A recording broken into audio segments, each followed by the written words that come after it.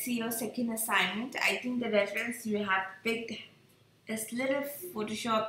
The colors are exaggerated.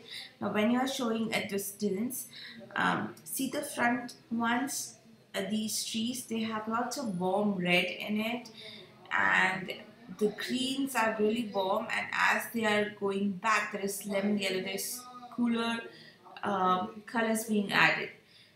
The trees in the back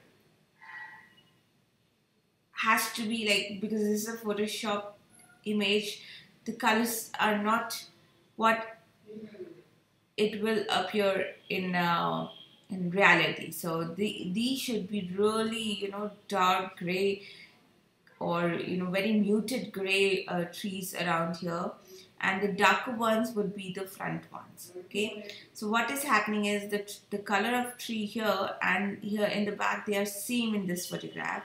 So I think picking good references anytime better. Now to show distance, I think you did a good job by yourself. You added the warm yellow, you muted out the greens, so I could actually feel the distance, but I feel it can be pushed a bit more.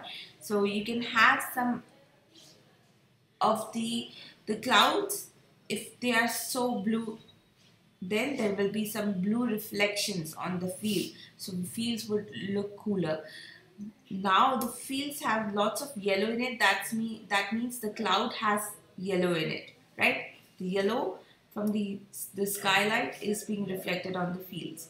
So that is something that you need to work upon. So if you're doing cooler sky, then there should be some cooler colors down here. If the colors are warm down here, then there should be some warmness in the sky. Apart from that, I think it's good.